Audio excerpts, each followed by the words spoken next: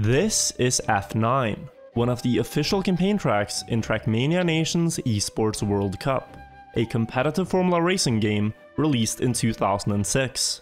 The timeline of Trackmania games can get a little confusing, but this game was Nadeo's first big international hit. Trackmania Nation's Esports World Cup featured online multiplayer, in-game track building and replay editing tools, and even global ranking leaderboards, all for free, which was a rare thing 15 years ago. The game attracted millions of players to take to the international stadium and try their hands at racing for the fastest records. 2 years later, in 2008, Nadeo would polish the game even further and re-release it as the now infamous Trackmania Nations Forever. Trackmania Nations Esports World Cup and Trackmania Nations Forever are almost identical, featuring very similar physics and graphics. The biggest difference between them is the campaign tracks in each game. Trackmania Nations Forever has a campaign of 65 tracks, but Nations Esports World Cup has a campaign of 121 tracks, and one of these tracks is F9, where for the last 15 years, players have battled to hold the world record. The objective in any Trackmania game is to drive as fast as you possibly can to the finish line, and compete for the top records on the leaderboards. So it's essentially made for speedrunning competition. There are individual leaderboards for each track in the game, and on every leaderboard, thousands of players have attempted to become the best over the years. But F9 stands out as a particularly interesting track. It has such an incredibly rich history of innovation and improvement, because on this track, there are seemingly no limits to how far players are willing to go in order to win. Welcome to the world record history of Trackmania's F9. Let's start by taking a look at the track. The route on F9 is pretty simple, consisting of only left turns and jumps that goes round and round in a spiral with increasingly higher speeds. The formula for going fast on this track is having good speed management, maximizing how much speed you're able to carry into each jump, through each turn, and after every landing. If you go a little bit too fast, you'll launch right off the track. And if you slow down too much, well, you won't get a very fast time. Already in the early days, the top players were tethering right at the edge of this limit, and trying to push the track record as low as they could.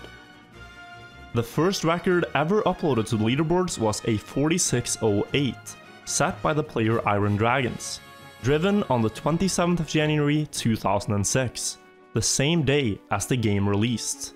But this run was far from optimized. On the release day, the world record would be improved 5 more times, down to a 44:79, driven by the player Peticon. Over the following 2 weeks, the record would continue to drop lower and lower. On the 7th of February 2006, the player Xenon achieved a time of 43:29. This was a really strong record, considering it was driven 1.5 decades ago. Xenon's run had no big visible flaws. He had good racing lines and great speed management on every jump, maintaining a lot of momentum after each landing, and setting a very tough benchmark to beat for anyone who wanted the F9 record. But sadly for Xenon, the record wouldn't stand for as long as it probably should have, because only 3 months later, the player Kari would take to the track and achieve a 43:06, using a new trick. That trick was to air brake. On every single jump, Kari tapped the brake mid-air, which for whatever reason stops your car's rotation, and it allowed Kari to land perfectly flat on every jump, building up much more speed throughout the race. It's hard to imagine a time where the air brake was a revolutionary technique in Trackmania, as it now stands as one of the most fundamental tricks we know. But players back in 2006 didn't have any guides or tutorials to go off of. They had to figure this out on their own. And Kari managed to use the air brakes on F9 to great effect, beating the world record by 23/100ths of a second. Kari wasn't done yet though. He really liked the track F9, claiming it as his favorite in the campaign. And over the course of the year 2006, he improved his own world record 4 more times, down to a 42:53, doing the same strategy but with more refined racing lines. Throughout 2007, the record was improved a bit further by players like Marvin, DLG, Jerry, and Chinran. But it wasn't until March of 2008 that F9 would get its first truly strong world record, when Jerry achieved a 42:31. Even for today's standards, this is a great time, and it was driven 13 years ago. Jerry had impeccable speed on every jump on the track. It should be noted that in the old Trackmania games, you cannot afford to land on the grey border of the track, known as the Ramstein border. If you do, you'll get a so-called landing bug, where there's a high probability of flipping upside down or losing all your speed. And Jerry was cutting each jump extremely close to the border, taking the tightest possible lines. And he beat the old world record by 0.06 of a second. In April of 2008, 1 month after Jerry's record, Nadeo would release their brand new, more polished Trackmania game, Trackmania Nations Forever, and most of the player base moved over to try it out. The community at the time got the idea to recreate the campaign tracks from Nations ESWC in Nations Forever, so that they could keep competing for the records on them in the new version. And this idea is what gave birth to the TMN Race campaign. The TMN Race campaign is a complete remake of the original ESWC campaign tracks, made in Trackmania Nations Forever. The idea of the campaign was to keep the track route the exact same, while giving the tracks a fresh look with the new decoration blocks that were introduced in Trackmania Nations Forever. And it was here on TMN Race F9 that the competition for the record would continue. But it got off to a bit of a slow start. After the TMN Race campaign released, the player Baron would quickly achieve a 42-second run on TMN Race F9, but nobody could get close to the 42:31 achieved on the original track by Jerry. Part of the reason why was that Nadeo had slightly altered the physics in Trackmania Nations Forever. They made the Formula car heavier, which resulted in harder impact landings, making it impossible to maintain as much speed after each jump as on the original track. This left players feeling unsatisfied, as they weren't able to match their records from the old game. Because of this, and the fact that Nations Forever now had its own campaign of 65 new tracks, neither TMN Race F9 or the original F9 saw much action. Players were simply busy competing for other records at the time. Over the next few years, Nations ESWC would see less activity as a whole, due to the game's Starforce drivers being incompatible with Windows 7. So if you had a computer with any modern operating system, you could no longer access Nations ESWC. Every now and then, there would be an occasional record improvement on TMN Race F9, with a player shaving off a few hundredths, but it would take until 2014 for the spark on F9 to be reignited. That year, the Trackmania shortcut legend Nino created a team called Fastest Way Only. Their mission? To shortcut as many official campaign tracks as possible. At its inception, the group consisted of Nino and 4 other very dedicated Trackmania shortcut players.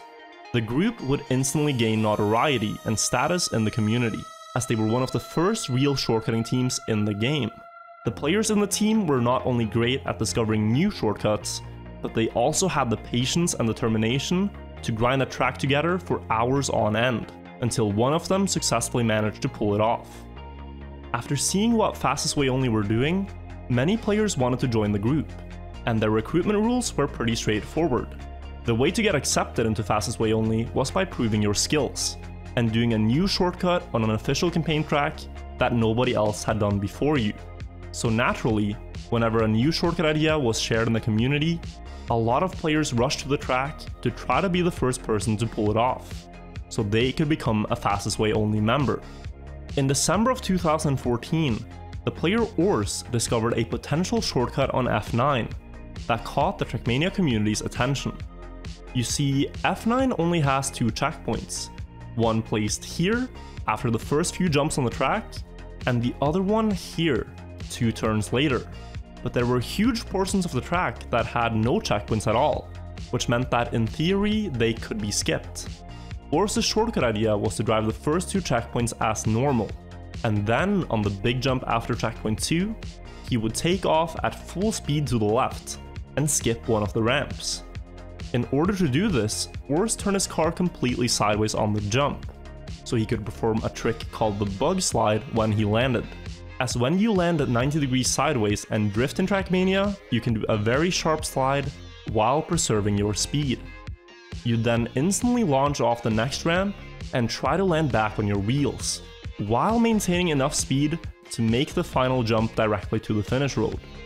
It was estimated that this approach could save upwards of 1 second if done well, which in Trackmania is a big deal. But what if there was also another shortcut that could save even more time? Because amidst the hype around the Urs shortcut idea, the player Error discovered a shortcut that could shave off even more time, if it were possible. His idea was to drive to the second checkpoint as normal, then make a U-turn, gather speed, and try to climb over the road border and drop directly into the finish, which clearly was the shortest path to the finish line. But was it actually possible?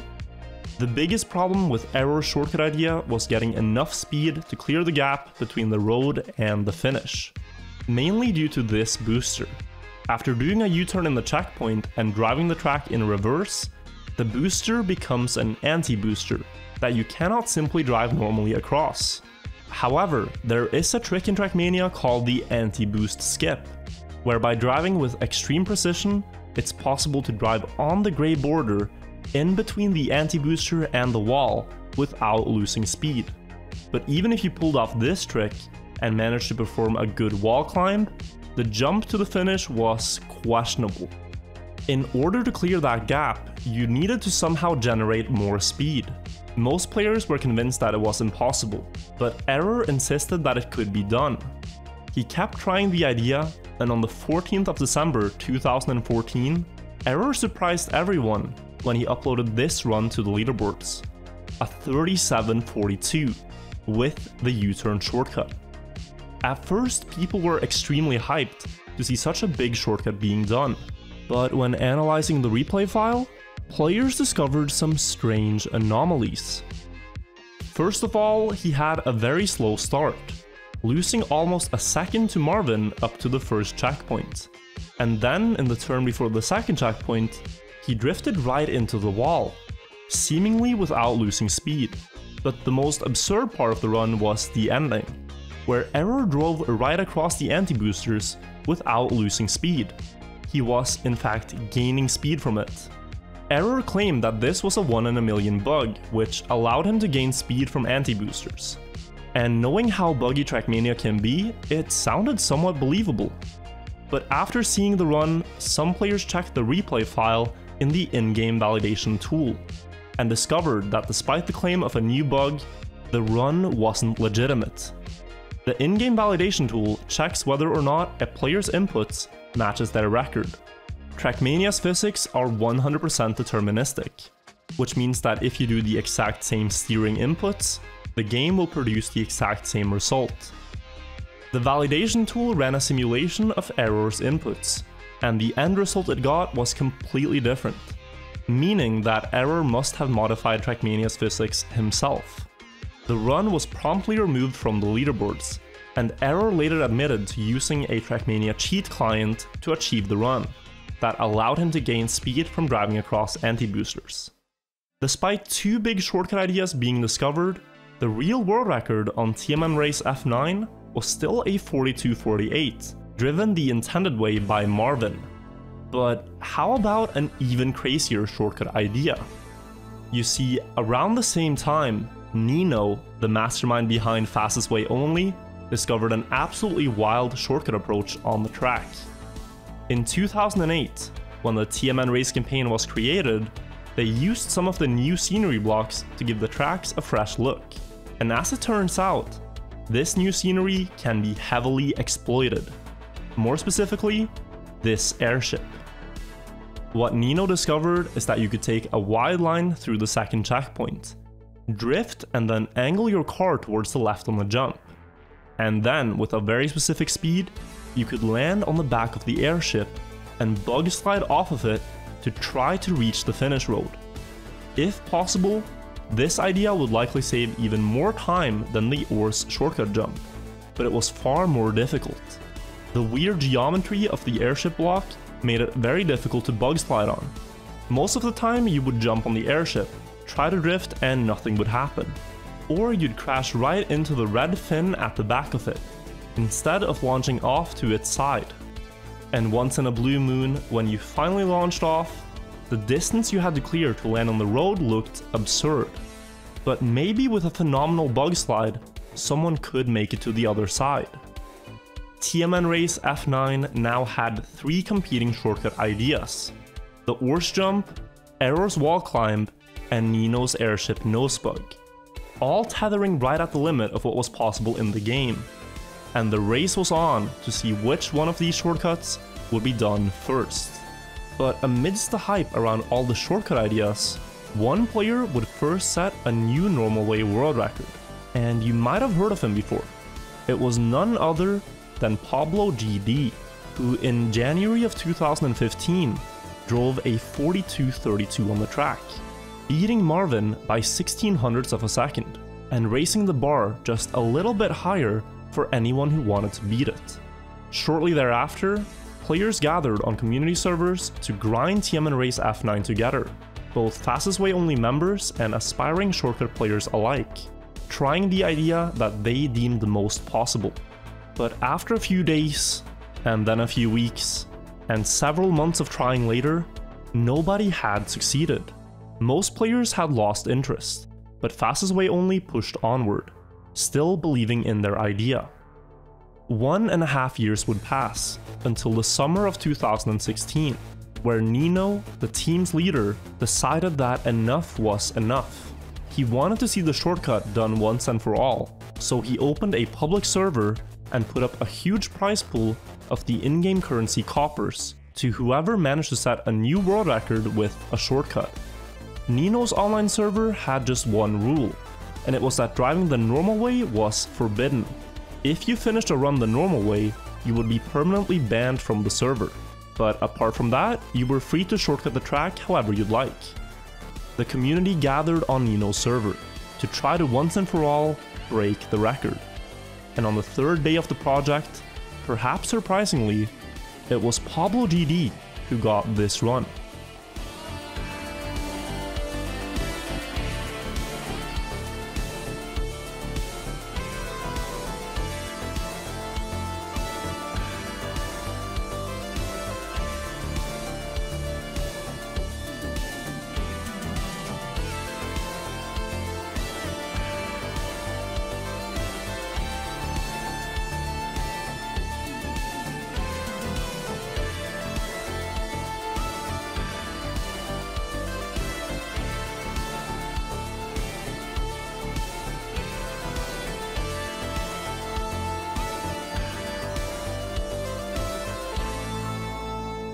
A 41.76, beating his own world record by over half a second.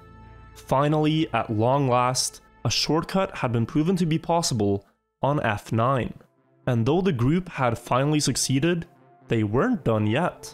Pablo GD's success with the Orse Jump inspired many to try Nino's Airship Nosebug, and be the first person to set a world record with it.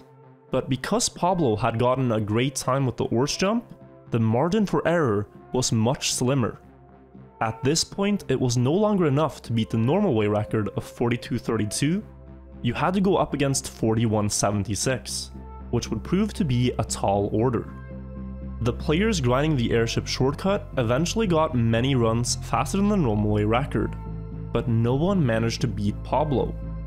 They knew that all that was missing was one clean landing after the nosebug, and the record would be set in stone. But somehow it just didn't happen. The airship nosebug tended to produce really awkward landing angles, and no one at the time managed to get it clean enough to beat 41.76. It would take another 9 months of tireless grinding by the shortcut players, until finally, on the 18th of March 2017, Ryxsar got this run.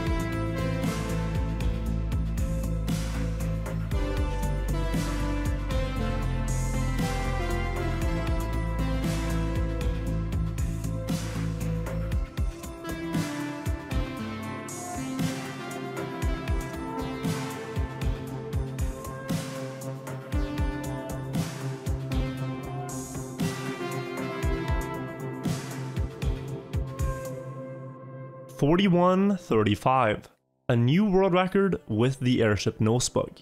With this run, Ryxsar could well-deservedly join fastest way only, after pulling off one of the most difficult shortcuts in the history of the game.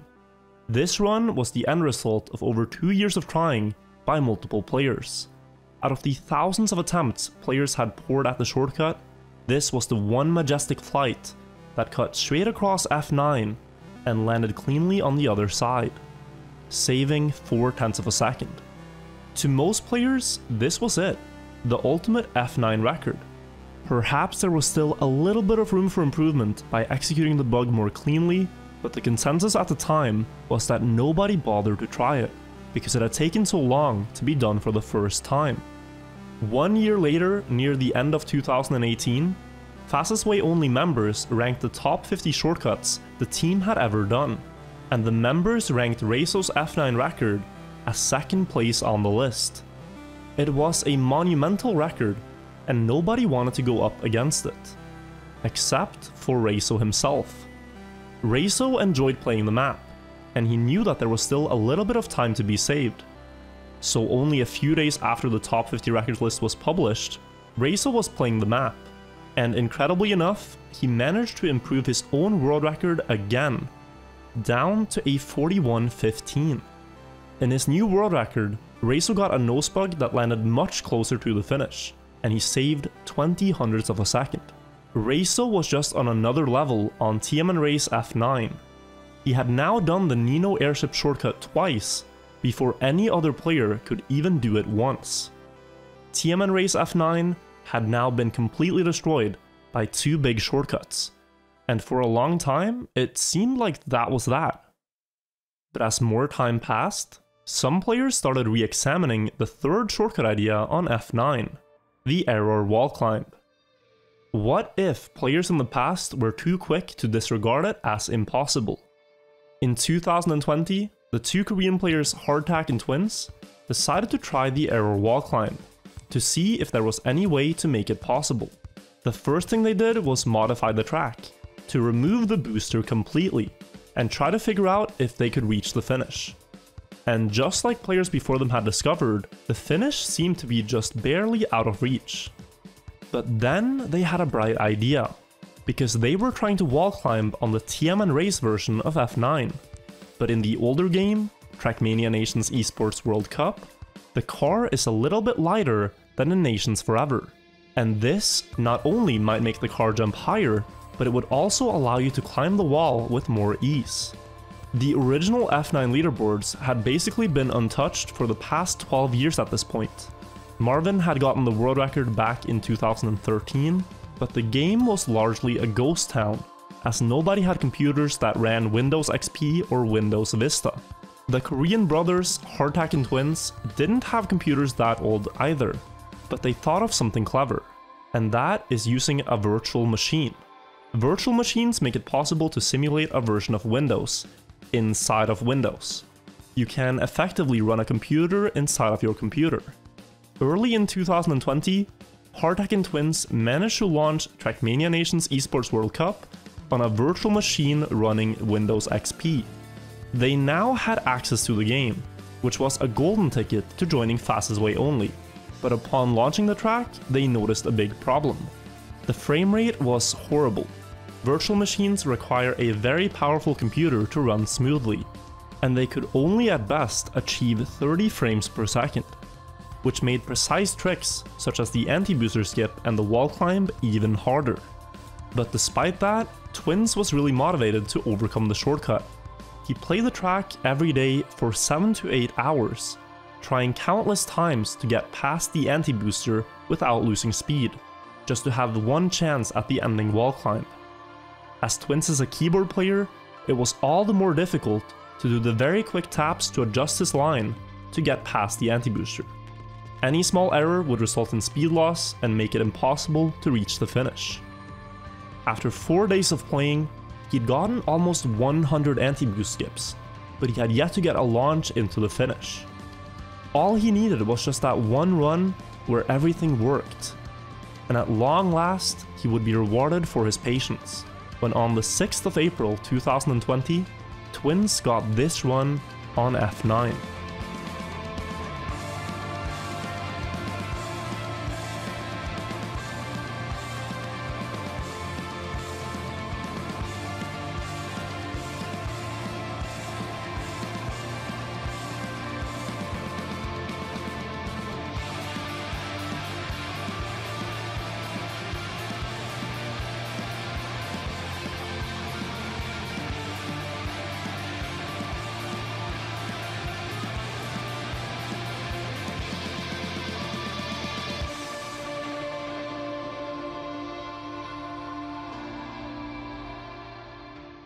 $39.63, saving 2.5 seconds over the previous world record by Marvin, and also beating the TMN Race F9 record by Ryxsar by over 1.5 seconds. Twins had just proven the final shortcut idea possible on F9, getting a new world record and successfully joining fastest way only. To most people, the track now seemed complete. It was a perfect story, with 3 out of 3 shortcuts being successfully done by the players, due to their determination and their effort. All the shortcuts were unique in their own way, but with the shared goal of pushing the track record closer to perfection. But what more could realistically be done on F9 now? Or perhaps that's the wrong question to ask, because if you only think about what can realistically be done, you won't end up thinking of something extraordinary. All along, the question that players have asked themselves on F9 is what more can unrealistically be done? None of the shortcut ideas were seen as realistic when they were conceived of, but because players tried them regardless, they ended up raising the bar of the competition much higher. In every competition, it always takes someone to challenge what we currently believe is possible to advance us to a new level, and the answer often lies in the unrealistic. The player Ors knew this when he discovered the first shortcut on F9 in 2014, and 6 years later, he returned to the track with an even crazier idea. On the 20th of May 2020, Ors got this run on TMN Race F9.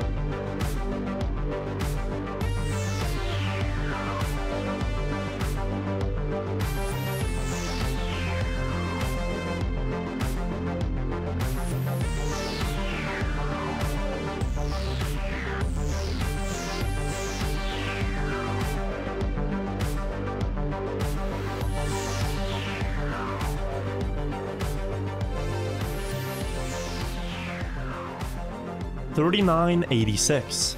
What Ors had discovered is that it's possible to do a trick called the Uber bug.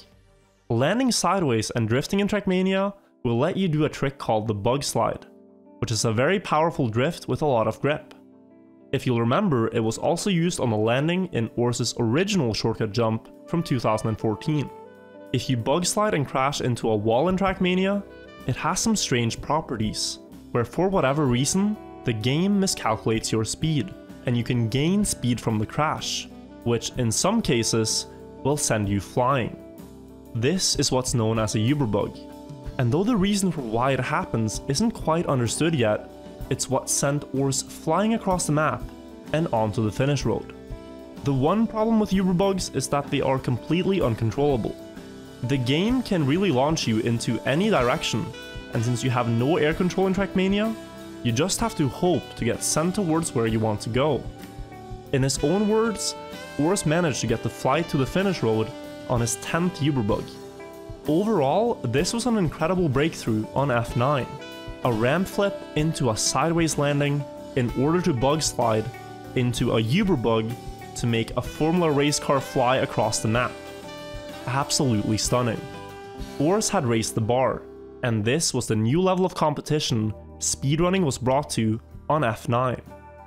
This new shortcut beautifully coincided with another breakthrough in the Trackmania community, when just a few days later, the player Stingler developed a patch that made Trackmania Nations Esports World Cup work on Windows 7, 8, and 10. Thanks to him and his work, a game that had been almost unplayable for the past decade now had its doors wide open, and players rushed in to break any world records they could. Ors decided to give his shortcut idea a shot on the original F9, and after playing the track for 20 hours, he got this run.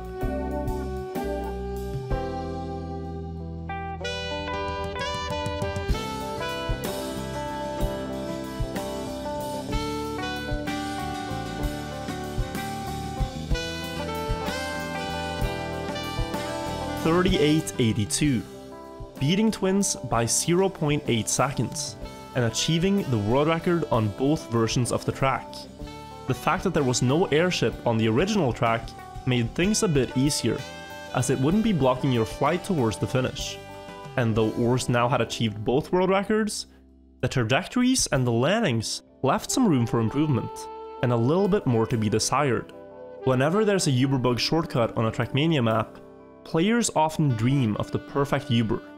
Just a launch, up into the sky, and dropping directly into the finish. Across such a long distance, the chance to get sent perfectly into the finish is incredibly small. But on F9, some players were determined to beat the odds. Throughout the tail end of 2020, the player Monster was grinding TMN Race F9, chasing the perfect Uberbug. And on the 7th of January 2021, Monster got this run.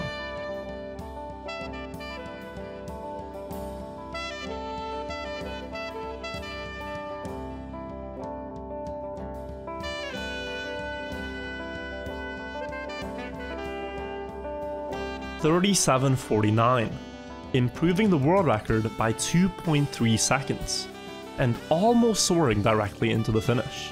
On the original F9, Hardtack was also grinding the Uberbug, and on the 30th of July 2021, Hardtack got this run.